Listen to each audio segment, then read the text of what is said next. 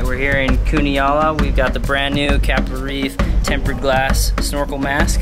And before we use them, we like to burn the silicone off the inside so that we don't get any fog. You just take a lighter and burn it. You'll start seeing the silicone go away. It'll turn black. Make sure to get all the edges good. Then when you're done, it'll look like that. That'll show you that you've got everything off of it. And you just take a wet wipe or soap or anything you want to clean it off. It should just come right off.